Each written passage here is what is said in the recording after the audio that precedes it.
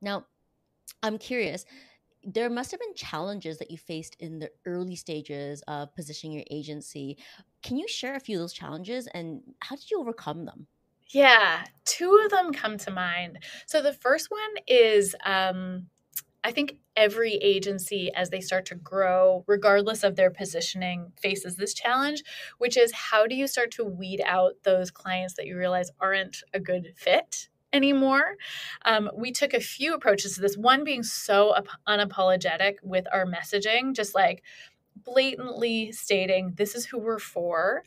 That said, I'll talk about this probably at some point, but just because you are maybe not aiming for a certain target doesn't mean other people won't be drawn to that message that you put out there. But there were definitely clients that we knew weren't a fit for us, and we wanted to kind of get them off of our books. And we did that a few different ways. Sometimes we waited for things to naturally wrap up.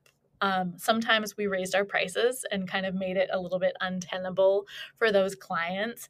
Some clients, we just let them kind of ride out a little bit longer if they were good people. And then a couple of them we just broke up with in the most generous way possible.